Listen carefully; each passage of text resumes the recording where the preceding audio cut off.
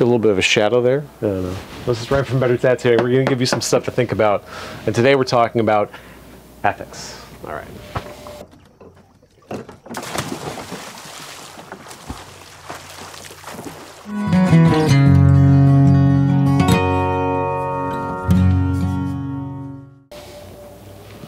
Okay, now that that's over with, ethics, everyone's favorite subject. Yay! I love philosophy, so, you know, I'm pretty biased with this stuff, but ethics, what is ethics? It's just how we define what's right and wrong, right? And this can change depending on where you live, you know, what civilization or part of the world or even part of town that you live in. Your ethics can be completely different, right? Some people may think that it's right to rob and steal and cheat and do all this other stuff, while other people may think it's wrong, right? In some societies, it's thought that, you know, you should take a baby if they're weak and leave it out in the cold like the Spartans used to do if it didn't, or if it cried too much, right? We don't think that's the same now. It's different ethics, right? What we think is right and wrong. So in tattooing, how do we define what's right and what's wrong and our ethical responsibilities as a tattoo artist or a client, which we'll work on artists today and clients later, what to do, you know, when you're in a situation of operating a tattoo business. Which if you are a tattooer, you're most likely 1099, you own a business. So I've spent years thinking about this, and it's a constantly evolving thing because our industry is always in flux, right? It's a social media world where things are always changing. But as we start to break down things to just the bare core, right, we have to think about the individual and their application as a tattooer. What do we think is right? So the main thing that I came up with is, this is my foundational, right? Treat people with respect. Now, I'll put this as a 1 there. Why do I think that it's right to treat people with respect? Well, because I naturally think it's wrong if you don't. I know that doesn't explain anything. Let's erase this. I'll get rid of the wrongs today. Maybe we can do another one where we do the wrongs. It's necessary aspect of our life and our civilization where we have to treat people with respect, right? And this goes everywhere, right? You have to understand that there is a person in front of you, that they have their own pains, their own life, their own thoughts, their own ideas, their own experiences, and you can never know that. Right? They can try to explain it to you with the use of language, but you'll never know what it feels, right? That human condition to be that person. So with that, we want to try to treat people with respect, right? And this is like the basis of this stuff, right? Like, that's as far down as I can get. If somebody walks into your shop and you don't like their idea, you don't like their face, you don't like their clothes, you don't like how they walk, you still need to treat them with respect. That's the easiest way to make sure that you're on the right side of boards on this, right? I end up kind of dog tracking this one here. Let's do number 2. So I'm thinking about the operation inside of tattooing. I'm always trying to think about like that basis. How far down into this ethical application can we get to try and define what's right and what's wrong, right? Number 2 is do your best, right?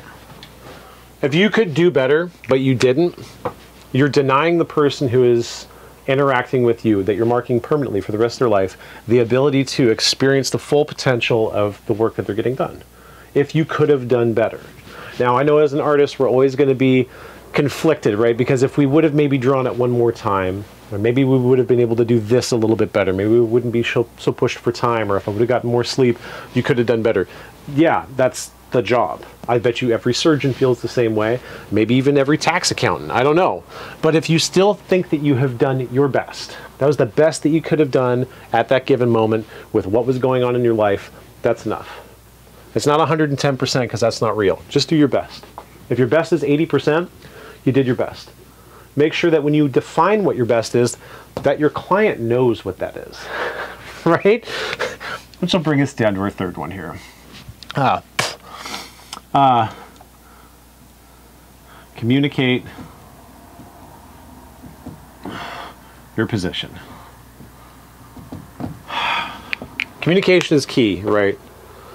If you're a tattooer, you have to be able to sit down with somebody and define exactly what it is that you want to do. Now, communication isn't just verbal, right?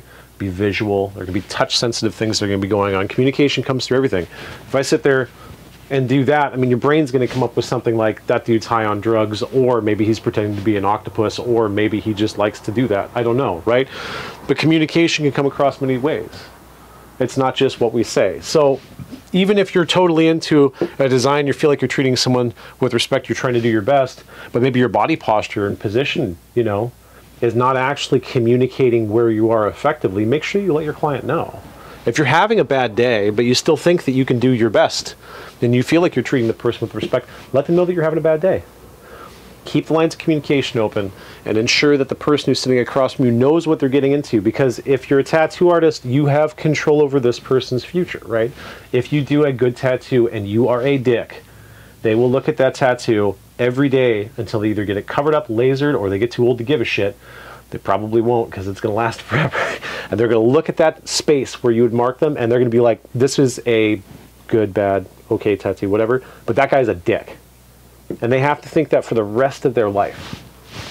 If you haven't done your best to treat them with respect, you know, communicate things effectively, you are really, really, really dropping the ball on how you should be doing your job, in my opinion. All right, number 4.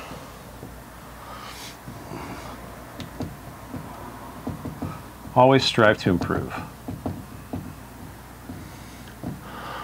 This is going to be hard for some people, and I think that this is one of the ones I have the biggest issue with nowadays with tattooing, is that when you fall into the position of being an artist and the job is so demanding, you try to compartmentalize your experience as much as possible to save time, to save stress, and to save, you know, just having a heart attack at 38, like me.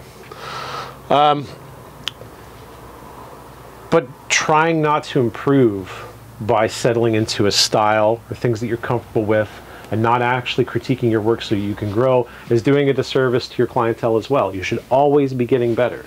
And if there ever comes a point where you're not getting better in some way, you need to figure out why that's happening, and you need to address what you're doing. If you're 76 years old, you can't see, and you're still tattooing, your back's nearly broken, you know, and you only do it just because it's your job, it doesn't mean that you should be tattooing. Maybe you should do something else, right? Same thing, if I have glaucoma, I am going to go blind. At a point in time when I cannot see effectively and I do not trust my ability to be able to improve, this is before even I think I start to lose my eyesight, I am going to quit tattooing. That's just what's going to happen. There's nothing I can do about it, it's out of my control, but I have to constantly improve for my clients. I want every tattoo that I do to be better than the one that I did before, and if I can't achieve that because of something else that's going on, I'm not able to do my best, right?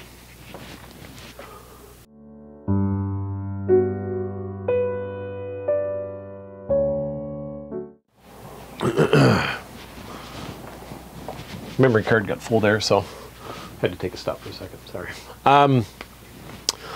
Yeah, so when I'm breaking these things down, I want to make sure that, you know, I'm not trying to bounce back to the most simple things, right, that are outside of you as an individual. Like the ethical application that we have to worry about here is wholly focused on you as the individual, right, and what you think is right, not to let society put pressures on you or to have something else happen externally that's going to force you to change what's going on, right? Like Nazi Germany, people had an ethical responsibility to treat people with respect and to do their best, right? To communicate with their positions with the people in charge and to like always strive to improve as a society, and they didn't do that. Millions of people died, you know, as a result of it. And our world is forever changed by that bullshit. And if people would have been thinking inside of themselves just these simple things, things could have been better. You know what I mean?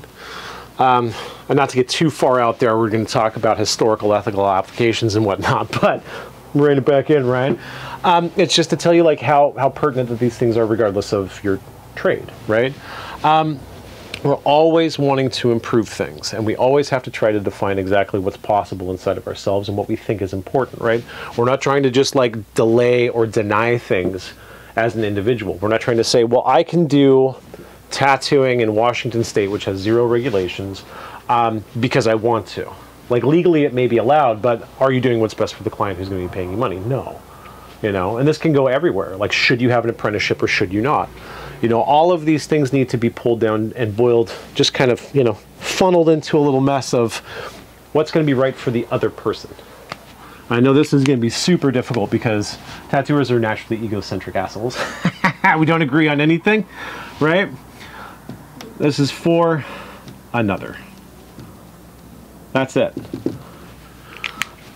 If you lived in the woods by yourself, the ethics of interaction between you and another person don't need to apply. I mean, if you wanted to think globally and like what your impact on the planet is going to be, I don't even think you have to think that hard, right? Your actions can only have such a great consequence insofar as that they can only extend so far out from yourself. But when we live in society, we have to think about what we're doing with our ethics, right?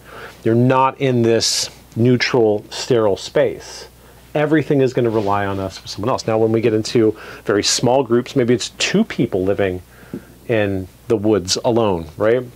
One person has a gun, the other person doesn't. We can think about that responsibility to each other, right? How does it work? See what I'm getting at? Even though we live in a society that's filled with tons of people and there's so much stuff going on, when you get into doing a tattoo, it's you and another person. That is it. It is the most fundamentally broken down application of ethical responsibilities between each other that you can get, right? This is even removed from being like a surgeon or a psychiatrist or anything else because you don't have malpractice insurance, right? These people have to implicitly trust you when you are giving them their work. And if they don't know what they're getting into, I believe that you're failing them. Other people will deny my thoughts, which is fine because this is my ethical framework, not yours, so suck it.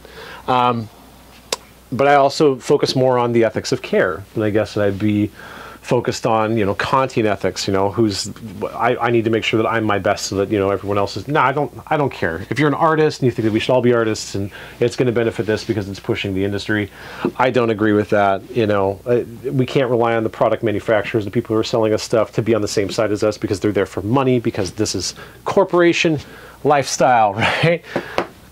Break it down as small as you can get, right? We're not trying to think about the many. We're trying to think about the few, realistically.